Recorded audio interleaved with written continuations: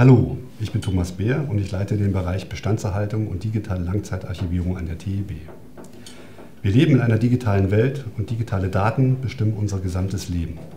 In jeder Sekunde erzeugen wir unglaublich viele Texte, Bilder, Videos oder auch 3D-Objekte. Und auch sie altern und einige von ihnen sind heute schon nicht mehr zu gebrauchen. Damit wir all die Daten auch in Zukunft noch nutzen können, müssen wir uns um sie kümmern.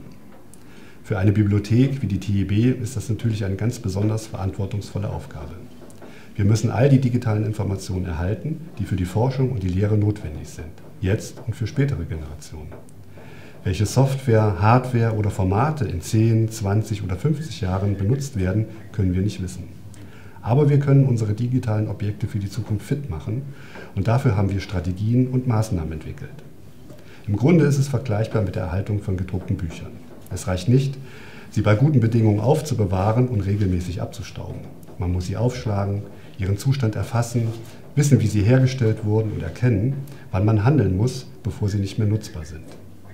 So ist es auch bei digitalen Objekten, nur komplexer.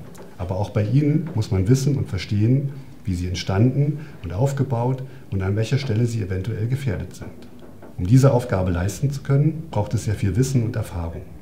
Wir an der TIB haben ein großartiges Team mit sehr viel Know-how, das sich jeden Tag dieser Aufgabe stellt.